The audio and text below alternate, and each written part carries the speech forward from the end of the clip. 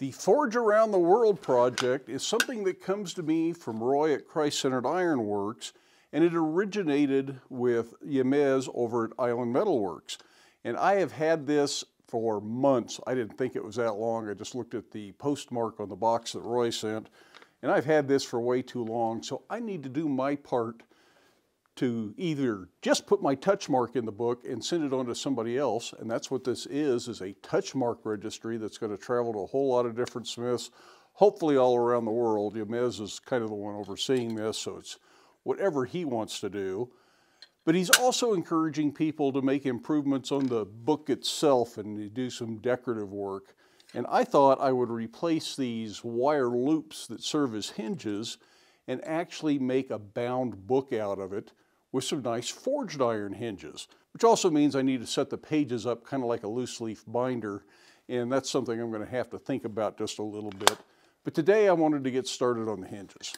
Currently this book is about 1 inch thick, and as it fills up, people are going to have to add more pages to it, so I need to leave plenty of space. Plus, as people put touch marks on these pages, they're going to start to warp and twist a little bit, and each page may take up a little bit more room than it currently does. These are about 3/16 thick right now, so you can put a nice, deep, bold touch mark into them. So I'm going with a piece of 1/4x3 for the spine of this notebook, and then they'll get hinges and covers on both, and this will get some sort of a U-bolt to actually serve as the loose leaf that'll have to be unbolted to change the pages.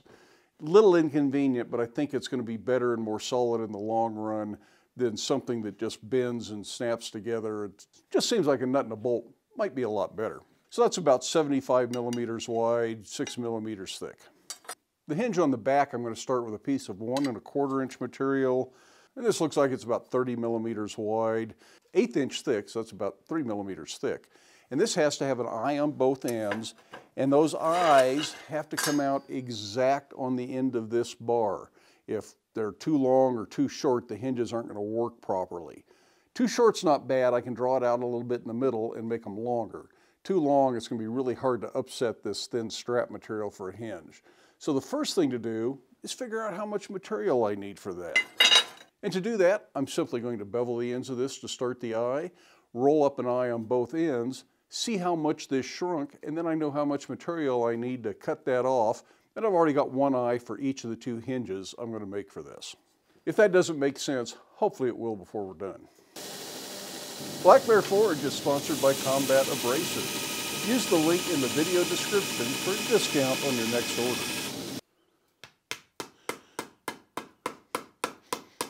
This eye starts just like any other hinge eye. I prefer to start at the edge of the anvil and wrap it up as much as I can by eye before I put the pin in. And then I size it to the pin. If this takes several heats, just go ahead and take several heats.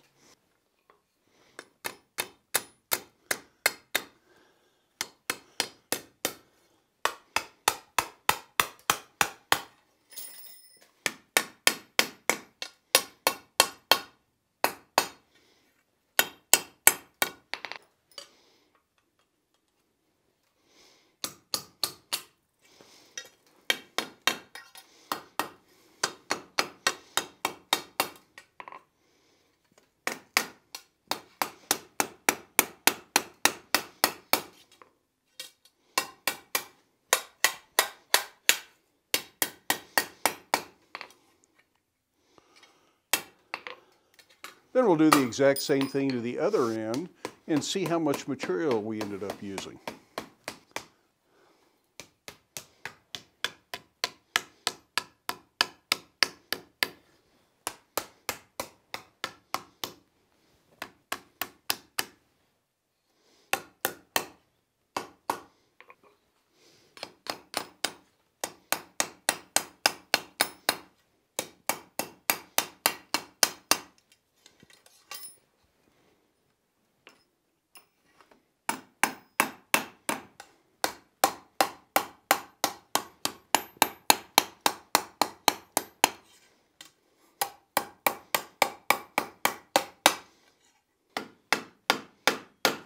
And if the eye's not rolling up perfectly, this little hardy tool definitely helps.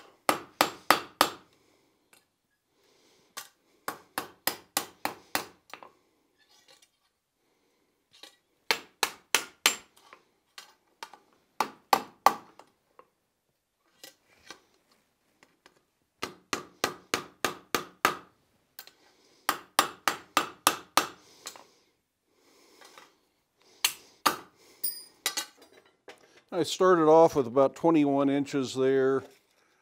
Now I'm down to a hair over 18. So that is 3 inches that I have lost in this length. So it's 1.5 inches per eye. If I then look at this with kind of a mock-up hinge here, I know that for everything to work right, I want the edge of the eye flush with this, and that will make the cover also flush with this on the inside. Again, I hope that makes sense. So that means I want 3 inches from here to here, plus 1.5 inches to make the eye.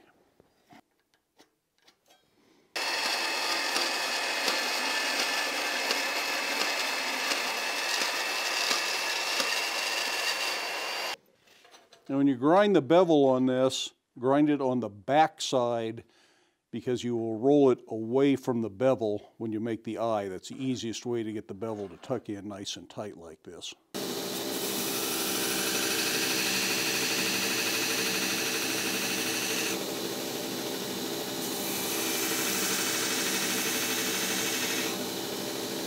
Now forging these eyes is essentially the same, except it's a little bit more awkward because you can't put it flat on the anvil.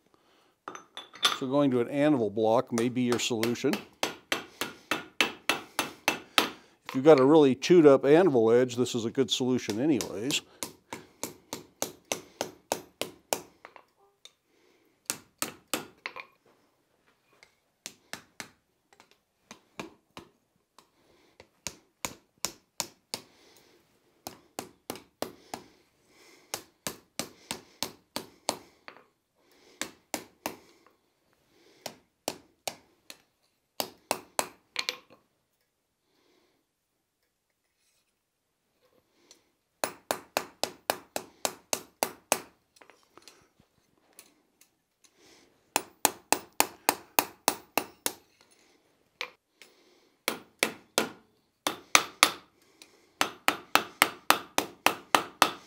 And of course you can always go back to this block at this stage, which is probably easier. So now the question is, does it fit? If anything, it is just the tiniest amount loose, which is a little harder to fix than if it was too tight.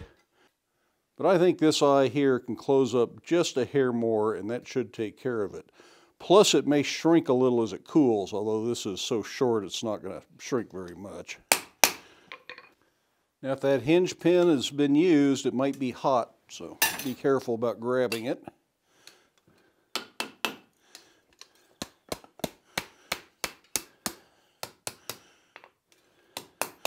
It's not going to take much.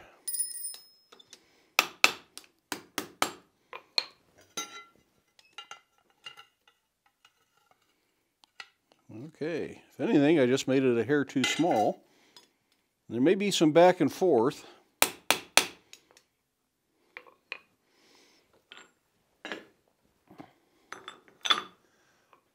Working from the back, you could peen this.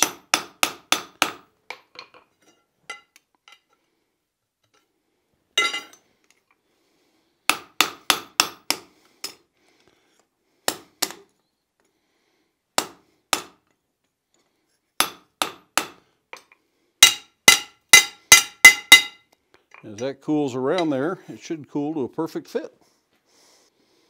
And of course, do the same thing to the other one.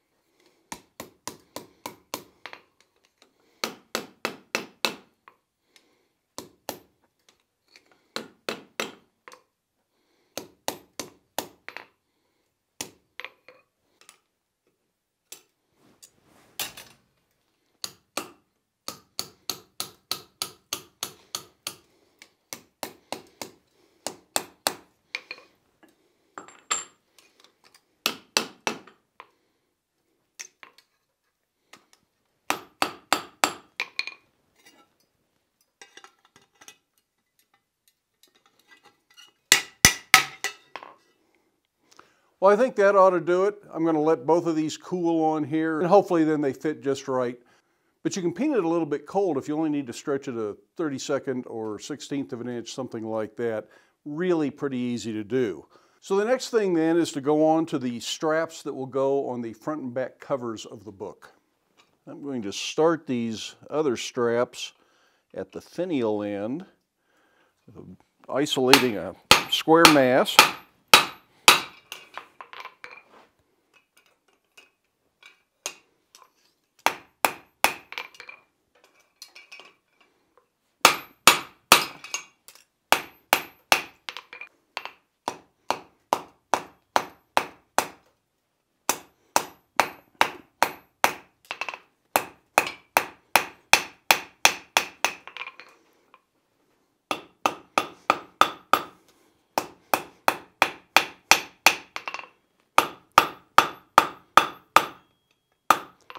And I don't want to run this taper up to where the eye will be. I want to leave that parallel. Be a lot of filing on this little strap.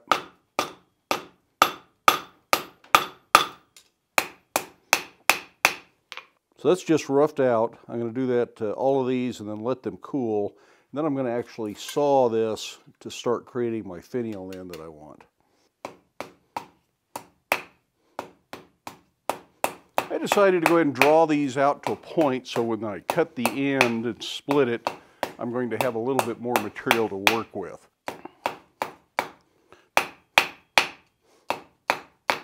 The spare point would be an acceptable finial on its own, but I've got something else in mind.